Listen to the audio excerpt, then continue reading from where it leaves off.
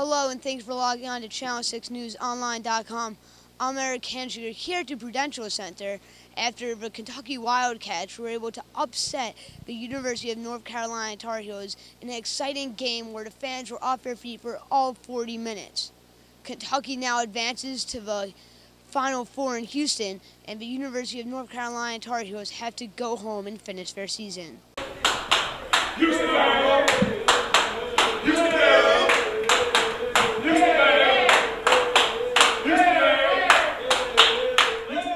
How does it feel to be going to the Final Four? It was great for a freshman in my first year here. Feel great to go to the Final Four, and I know back home's crazy, so we just can't wait to get back. Last Friday, you guys beat Ohio State at the 1 seed, and now tonight you guys beat UNC at the 2 seed. What makes you guys think that you guys are going to be able to beat UConn at the 3 seed? Well, we're just doing what we're doing right now. It's playing defense, coming together, and just run our offense. Thank you. How were you guys able to guard up against Harrison Barnes? Well, Harrison Barnes came out slow a little bit. Then he got a couple fast break points and got a couple and-ones, though. But we know he's a great player, though, but it don't really matter about all the points he scored. We won the game, so it don't really matter about that. This is what Darius Miller had to say after winning the Elite Eight game, advancing to the Final Four. The whole nation doubted you in your past 2 games against teams that had a better ranking than you. How does it feel now to prove the nation wrong and be in the Final Four? It feels great.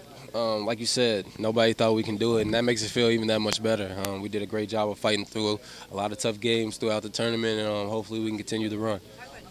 You guys been going all over the nation all throughout the basketball season. Your last stop is Houston. What makes you guys think that you guys could come out there as champions? We're confident in our team. I mean, we've been rolling. We got a hot team right now, so hopefully we can just keep the streak going. You guys been in this whole tournament. You guys been beating teams that beat you in the regular season. What makes you guys think that you guys can beat UConn? Really just trying to stop them as a team, really, hopefully. I mean, they're a great team, and they beat us by a good margin. So hopefully we'll be able to play better than what we did in Maui. How did it feel when you guys came into the locker room and Jay-Z was there? It was great. I mean, that just added on to the experience of just winning the Elite Eight and going on to the Final Four. It was just a great experience and just a great feeling. Thank you for your time. Brandon, how does it feel as a freshman to be able to lead your team all the way to the Final Four?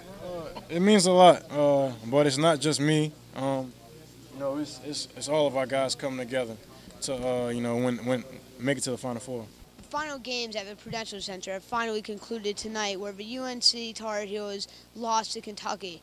Now the UNC Tar Heels go home and finish off their season, but Kentucky isn't over yet, and they still have to play 2 more games at Houston. Obviously, they are happy today, but this isn't their final goal. They still have 2 more games there. If they want to be champions, they are going to have to step up and win those games. For Channel 6 News, I'm Eric Kanchuger.